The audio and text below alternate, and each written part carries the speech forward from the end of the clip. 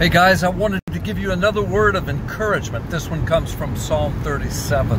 In just a moment, I'm going to dub the words in. I want to make sure that I get every word correct.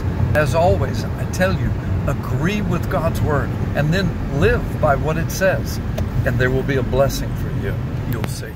Do not fret because of those who do evil, or be envious of those who do wrong. For like the grass, they will soon wither. Like green plants, they will soon die away. But you, trust in the Lord and do good. Dwell in the land and enjoy safe pasture. Take delight in the Lord, and He will give you the desires of your heart. Commit your way to the Lord. Trust in Him, and He will do this. He will make your righteousness shine like the dawn, your vindication like the noonday sun. Be still before the Lord and wait patiently for Him. This has been a word for you from the Word of God. Shalom Aleichem. May the Lord surround you with His peace this day.